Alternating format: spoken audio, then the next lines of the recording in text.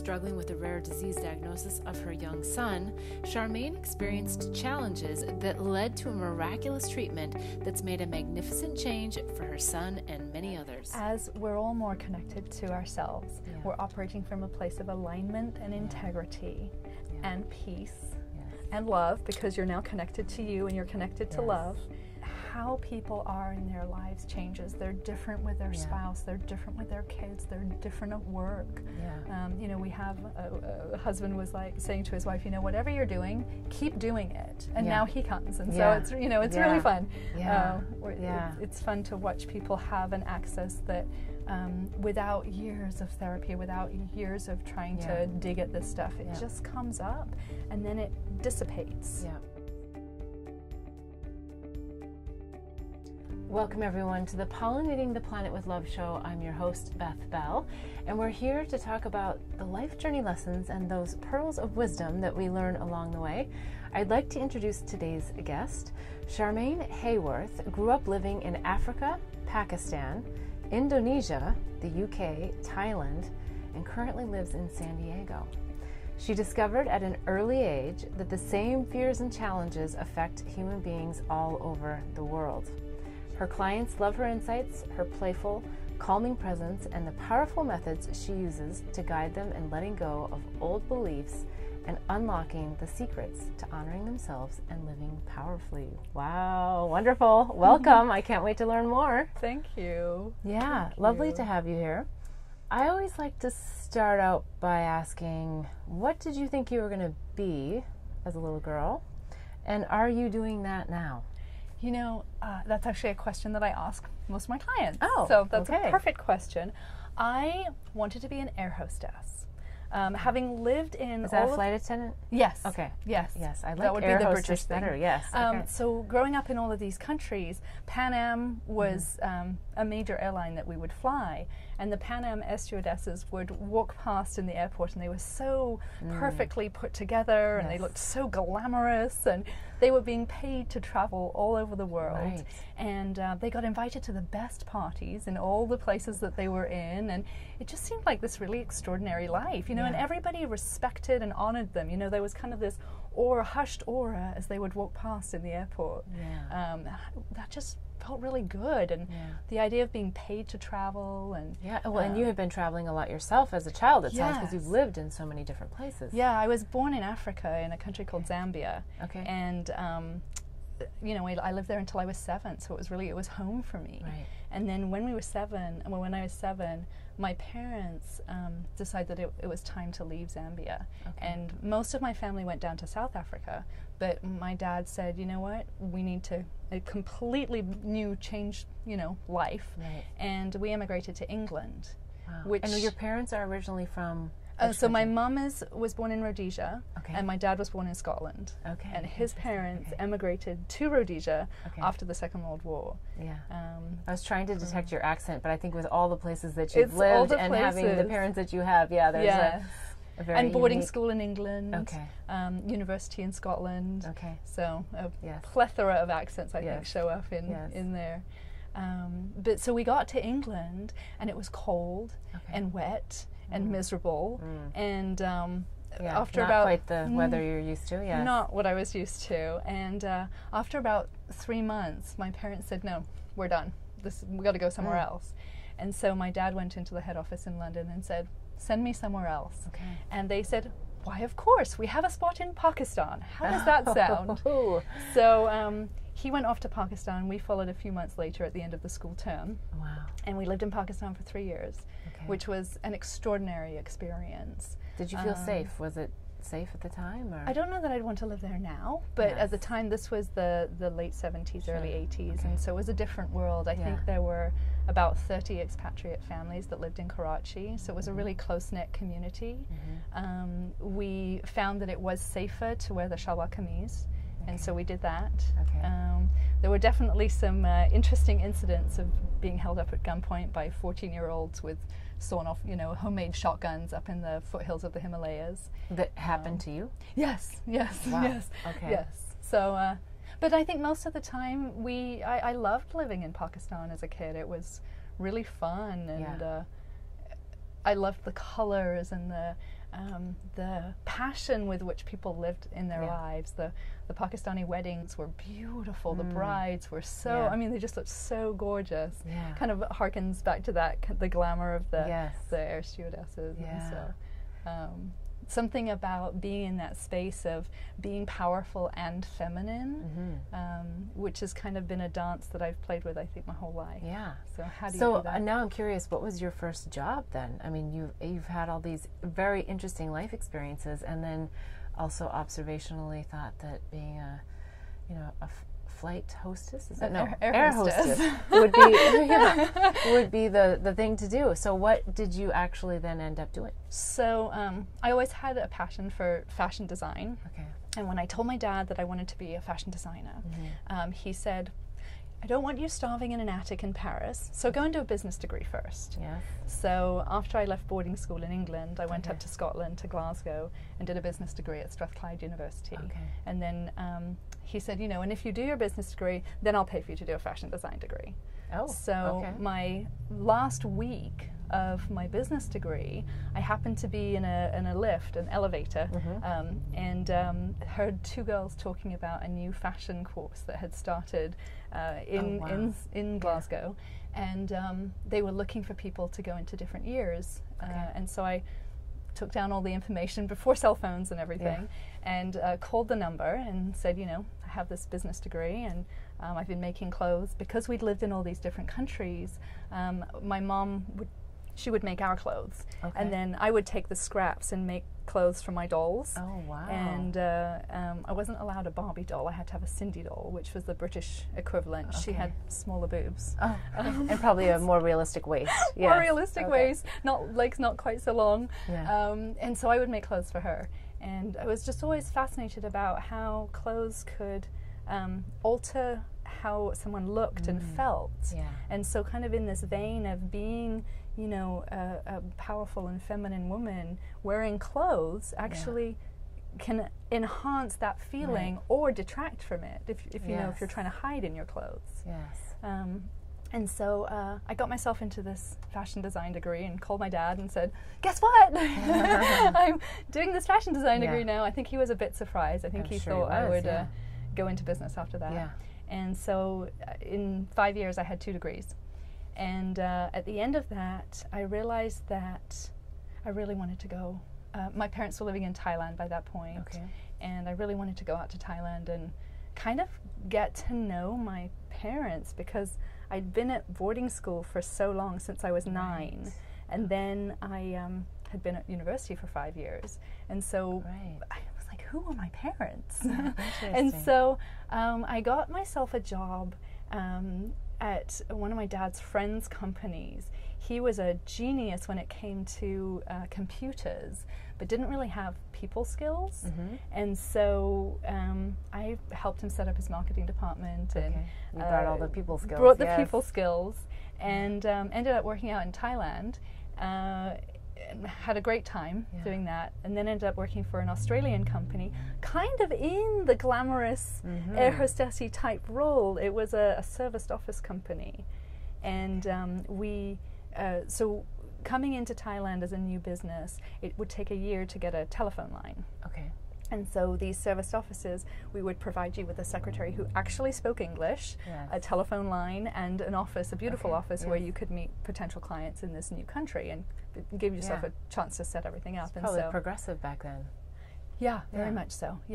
And so the requirement was to, look feminine and powerful, kind of in the vein of these Pan Am air stewardesses. And so it was interesting. Whilst I didn't become that, I did travel, and I was running an Australian company in Bangkok. And then I married an American, came here, had a baby, and when I got here, I was in a very abusive marriage. And when I got here, I realized pretty quickly that I was going to need to find a source of income to provide for myself and my son. And I ended up meeting a lady who had an interior design business, and within a week of being in the States. And she said, I really want you to come and work with me. She heard my background, and she was like, I want you. And so I went and worked for her, and after about 3 weeks, she said, you're going to buy my business. I'm going to sell it to you as if you were my daughter. And how did you feel about that? Well, I think my first response was, I don't even know how I'm going to make that happen. Yeah. And then we did, and I paid it off in 3 years and tripled the size of the business. And one day I got a phone call from the bank manager who said, you know, I've watched your business grow. You're never overdrawn. You manage your finances really well. We want to lend you some money. We want you to open a factory, and you know, let's make this thing big. Yeah. And I panicked. Absolutely, this complete panic washed over me. I felt completely ill-equipped to be able to do that. All the feelings of not being smart enough, you know, able to do the finances for a big business. I mean, how was I going to do this? Yeah. And I panicked and literally called all my clients and told them I wasn't doing the business anymore. Oh, wow. And it was well, I love these moments in life because they're big moments. Yeah. And I want to hear more about it, but we're going to go to a quick break and be right back. Yes. Okay. Blossom Bliss products are designed to help empower pure love and purpose in your life. It's through the power of words, flowers, and symbols that our products assist you in creating a blissful life. The power of words in our mini mantra word bar necklaces assist you in setting and blossoming your personal intentions. The affirmation cards leverage the power of flowers by providing daily inspiration. And the power of symbols in our life journey bracelets are great reminders of the things that bring us peace, joy, and love. Products are made and blessed in Bali with love by Balinese artisans who work with empowered hearts. When you purchase jewelry with a bee charm, we donate to save the bees. Join us in pollinating the planet with love. Go to our website, blossomblissbali.com. Again, that's blossomblissbali.com. We're back with Charmaine Haworth, and we were just talking about a time in your life when you had a little bit of, I don't know if you used the word anxiety, but it seemed like something really big was coming for you. Yeah. And I want to hear more about that, because actually in an interview earlier today, someone said, if you don't have fear, you're not dreaming big enough. So it feels like this was a big one for you, and you called everyone and said, I'm not doing this. But then what happened? So I made the business really, really small, and I got that there was something in me that I didn't know how to move through. And I could spend my life getting myself really big and then, you know, collapsing it. Or I could actually find out what was really going on and you know, make something really big. Explore it. So I started doing a whole bunch of different personal development work. At the same time, I was in a new relationship, a new marriage actually, and was realizing that there were some dynamics around being male and female where communication was really challenging. And I found a book by a lady called Alison Armstrong, and ended up studying with her actually for the next 12 years. All in her passion is creating peace between men and women. And so she has, you know, wonderful courses and books and programs and things that are about that. And I did her year-long mentorship program, which would have then allowed me, if I'd been interested in working with her company. But I realized there was something bigger than that. So I kept the interior design business, little, but I kept it. And I was praying one day, and I just said, you know, what am I supposed to do? I have this fashion design background. I have this interior design business. I have all this. I also studied the Tony Robbins and Chloe Madonna's coach training. So I have this coaching and relationship understanding. What do I do with it? And just as I was kind of really in this inquiry, my phone rang, and it was a lady who I was on the PTA at my son's school with, and she said, I know you have this fashion background. I know you have this coaching background. I know you have an interior design background. Can you come and do those 3 things with me for the next 6 months? Amazing. And it was beautiful. So she was going to pay me for that as well. And I worked with her for 6 months and transformed her life. And I got hooked by this this ability to be able to move someone else to live their life fully. Yeah. As well as me, right? Yeah. Having done that for myself too.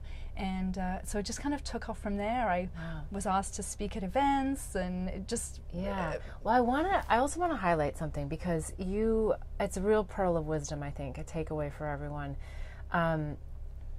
You've now talked about 2 different occasions where you've basically asked a question out there, and I think sometimes we get so caught up in, I need to have a plan, I need to figure out what the steps are.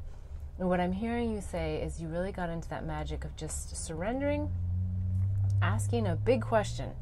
I didn't even hear you say, like, how do I? You just said, how does, how can this, how, in a much bigger way that then allowed the universe to just bring it right to you. And in multiple situations you've described, something just really showed up, right? Yeah. And so I think it sounds like you're good at getting yourself out of the way. Thank you. I hadn't thought about that. Yeah. And so now you've recognized that you actually can help shift other people. Yes. And that's starting to really get to you. Now, one other thing that got mentioned in your upfront intro was it sounded like there were some common threads that you observed as you've lived around the world. What were those common threads of humanity that you felt you were observing? So I think, as a woman, I was looking mostly at women around the world, but also at how men are too. And what I saw was that across cultures, there can be in cultures a thread of men have all the power, women don't get to say what they want. Okay. Their voice isn't really heard. And the women that do try and have a voice are often ostracized or diminished in some way. And growing up in boarding school, one of the things that we were told when we turned 16, we were allowed to wear our own clothes. And the boys were told to dress as if they ran a business, and the girls were told to dress as if they were secretaries. And something in that jarred for me, but I didn't really have a sense of what it was. It just didn't seem fair. And then as I went out, to all these different countries, I saw it in a different way, but just as powerful. That men got to have the say. Men were mostly in positions of government, and women just kind of had to deal with what was going on. But women were the mothers, the keepers of the community, and with themselves they had a power. But in some of the Muslim countries I lived in, women would have to wear a veil. Like, it couldn't even be seen unless it was by your husband. When we lived in Pakistan, one of the things that did happen, and the reason that we started wearing the shalwar kameez, is that we would be in the marketplace and be pinched or hurt in some way.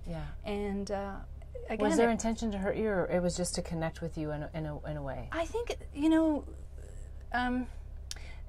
being a white woman, oftentimes in different countries around the world, women are not considered to be very high value. But as a white woman, you're also considered to be loose or promiscuous or whatever, which adds insult to injury. And so there was a lot in my experience around women not having power. And so as I was doing all these coaching programs, it really became a passion of mine to change the way that we see men and women, and to value what women bring to the table in a way that I hadn't seen really be done before. And so fast forward a number of years, I now have 8th Harmony. Our passion there is to bring people home to themselves being their own power, their own voice, taking up the space that they need to take up in the world without apologizing for that. And so we do work with a lot of people, actually both men and women, who are learning how to stand in their own space. And then not move from that out to really living their passions and their dreams and living fully. If we're going to be alive, let's live. Live fully. Really live. Well, and I'm sure that from the time that you had this aha moment with this woman that you helped support and shift to now, there's probably been a number of, I don't know if I would say fears, because you came across some other big things. So I want to hear more about those and how you were able to maneuver through that. But we're going to go to another quick break and we'll be right back. Perfect. Blossom Bliss products are designed to help empower pure love and purpose in your life. It's through the power of words, flowers, and symbols that our products assist you in creating a blissful life. The power of words in our mini mantra word bar necklaces assist you in setting and blossoming your personal intentions. The affirmation cards leverage the power of flowers by providing daily inspiration. And the power of symbols in our life journey bracelets are great reminders of the things that bring us peace, joy, and love.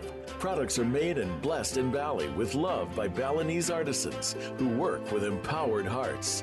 When you purchase jewelry with a bee charm, we donate to save the bees. Join us in pollinating the planet with love. Go to our website, blossomblissbali.com. Again, that's blossomblissbali.com. I'm with Charmaine Haworth, and we were talking about a shift you are encountering now, really seeing the value that you bring to helping others come back home. Yes.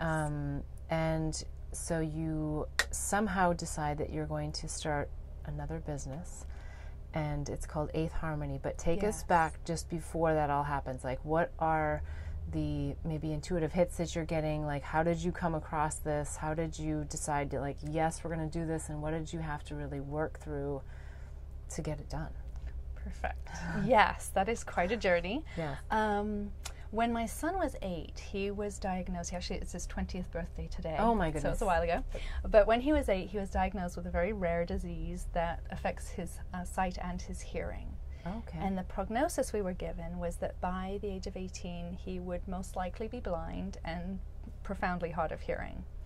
And I remember thinking, and that Western medicine had nothing that it could offer in this, that I was just going to, as his mother, have to sit by and watch this happen to him. Okay, I'm sure that didn't sit well with you. No. Not an option. My mother was actually diagnosed with the same disease on the same day in Thailand, the other side of the world. Same disease, same day. Disease, same day.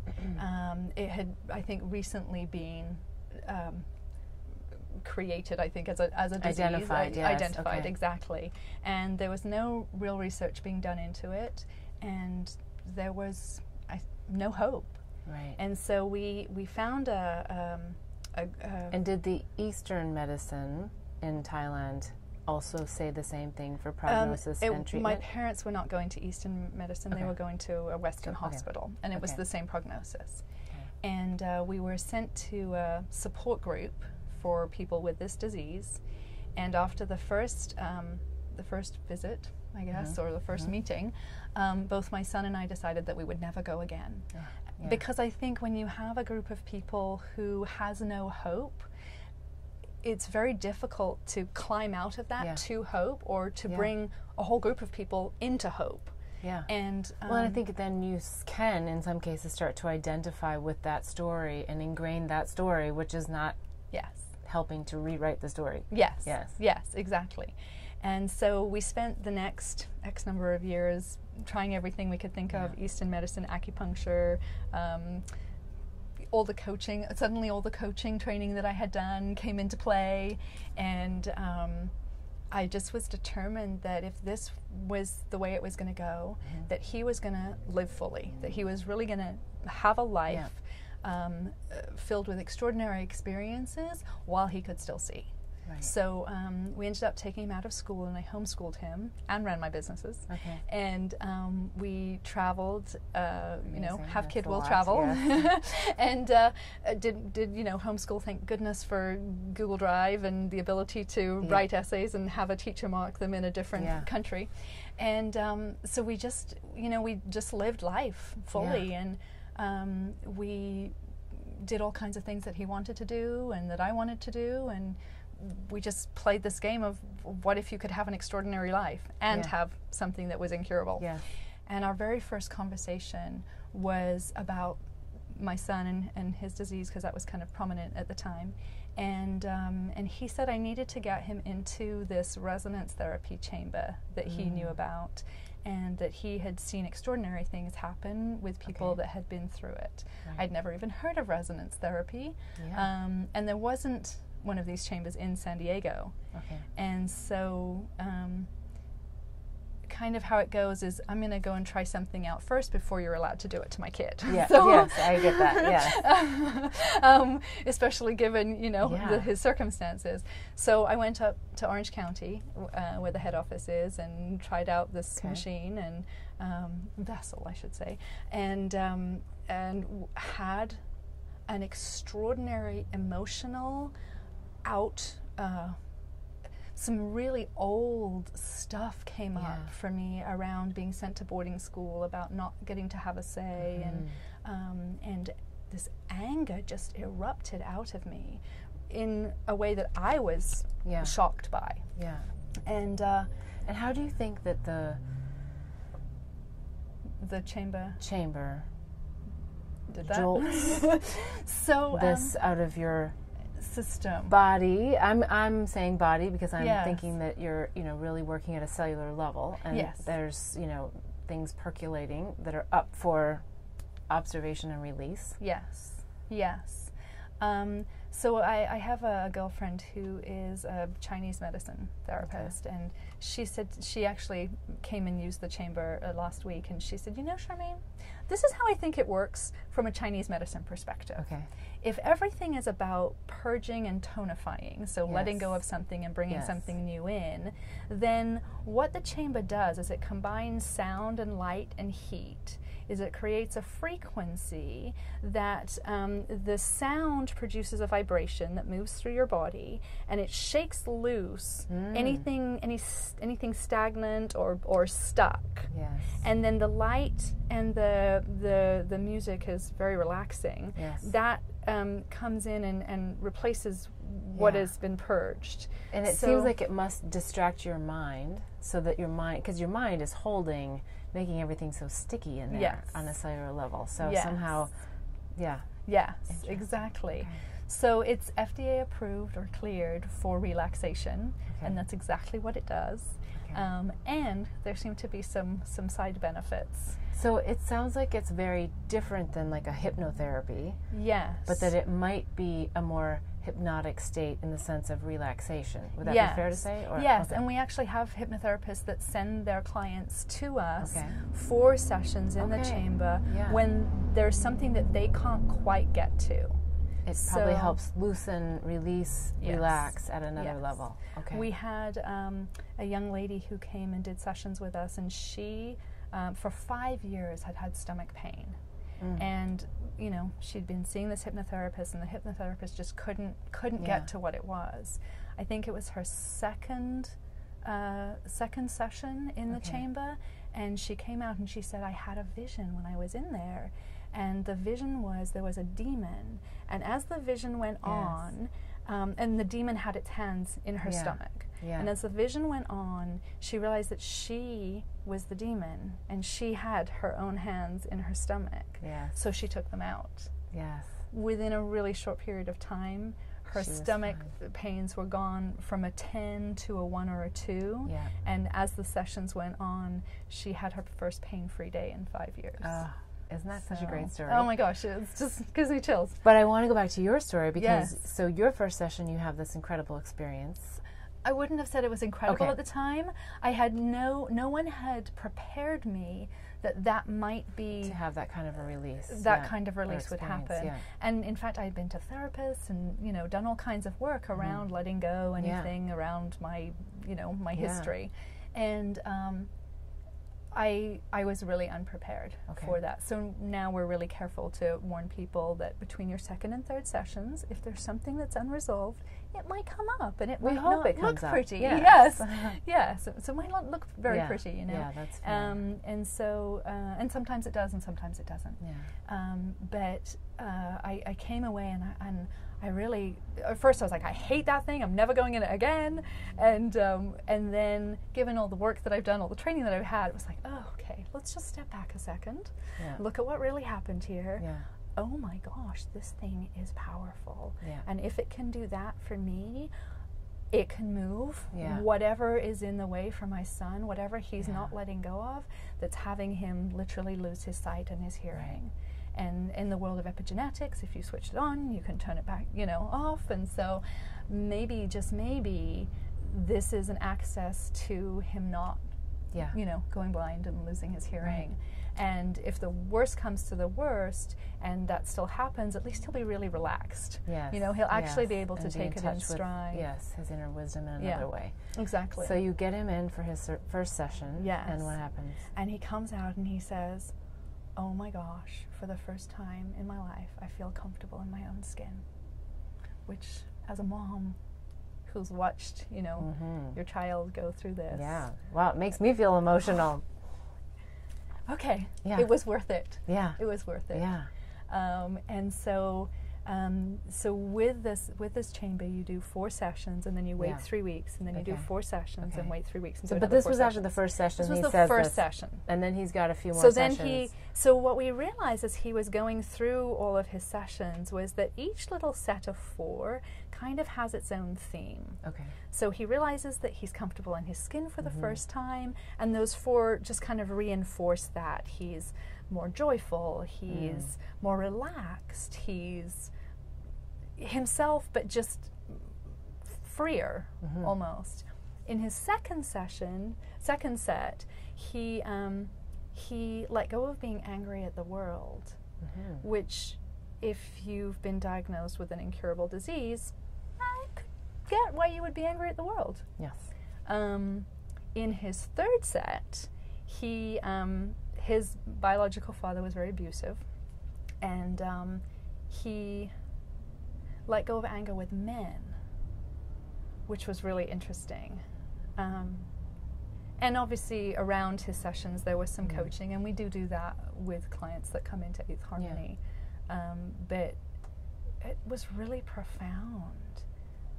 Wow, sounds like it. It was really profound. And each subsequent set, he's moved into a different space. To here he is. He just finished another set of 4, and this set he came out of one of his sessions and he said, "I get it. I get everything." It's like, what do you mean you get everything? I don't know what that means. And he says, "I get it. It's all about love. If we're connected to love, then nothing else matters."